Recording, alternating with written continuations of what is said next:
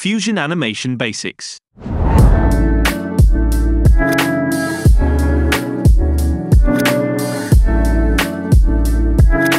Today's video is sponsored by the Greek Paradise.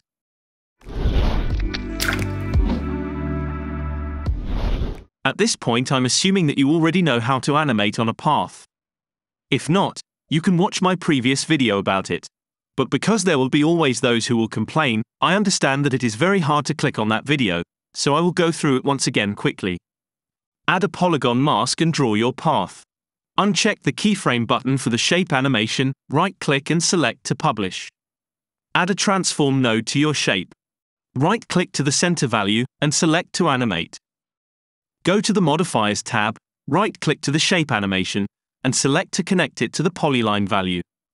Open the Path menu, and modify the displacement slider with the anim curve.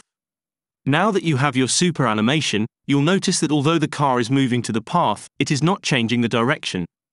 Obviously, you can manually keyframe the angle slider to match it, but that's for the idiots. Go to the Tools tab of the Transform node. Right-click to the angle slider and select to connect it to the path heading. Now you can flex your animation skills to impress every woman on this planet. If you like this clip, subscribe to this channel. If you didn't, go back to the Windows Movie Maker.